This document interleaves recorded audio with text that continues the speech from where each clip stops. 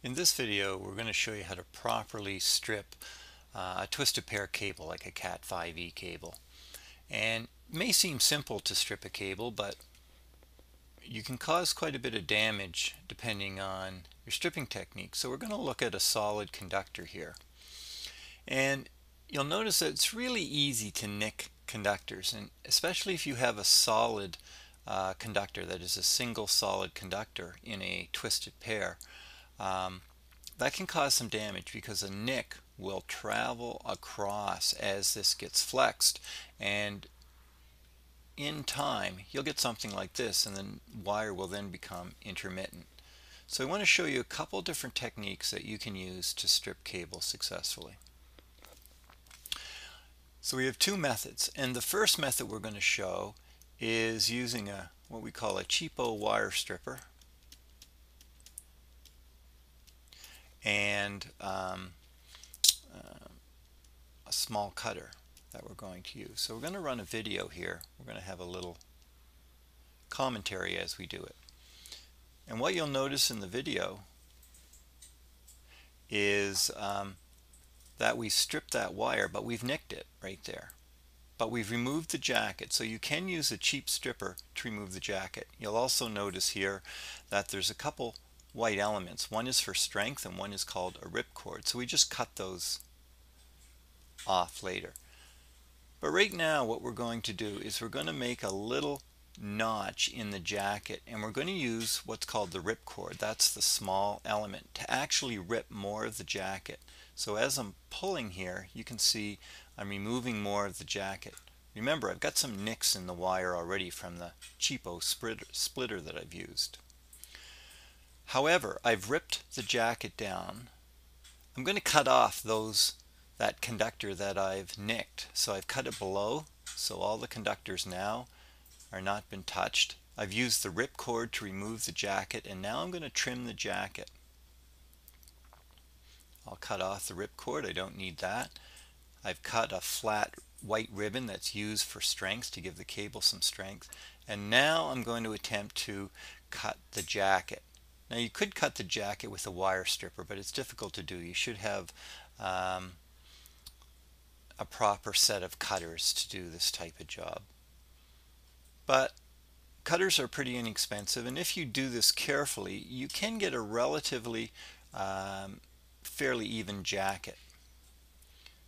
And so you could use a crimp connection now, or you could, we'll stop this right here, or you could punch that down. Now for crimp connectors, sometimes you want it a little more even. However, using this technique, you've stripped the jacket off, and you have not nicked any wires, and you've got the jacket cut fairly evenly.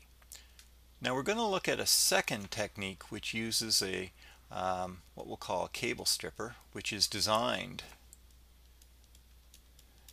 for this task. And there are a lot of different types of cable strippers. They usually have a little ring, and they have a slot with some grooves in it, and here they'll have a knife edge. And so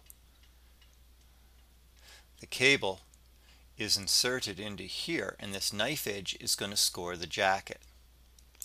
Now, the one thing you do not want is you do not want the jacket cut. You just want to score or nick the jacket.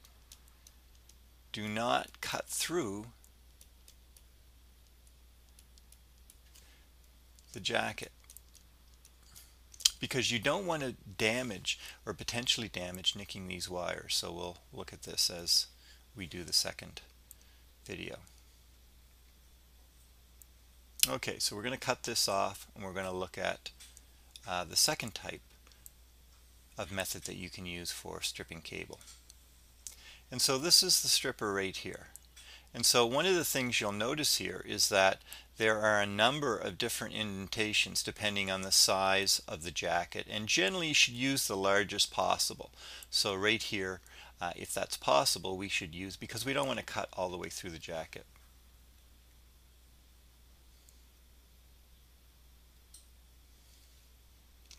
Now, one thing you'll notice is that I was on the bump here. Typically I shouldn't do that because the jacket or the knife blade will go in a little more. I should have been back a little more into this first indent. Now you make one turn and one turn only. You do not make several turns, as you'll see in some videos. And what will happen now is that you twist the jacket to break it apart. Okay, that score is enough to make sure the jacket strips and separates fairly easily. So we'll twist it and we'll pull it apart. And again, we have the rip cord and the strength member, which we can cut back.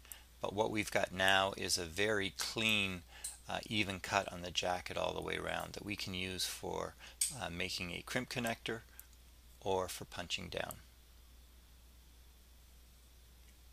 And those are basically the two methods that you should use to strip cable.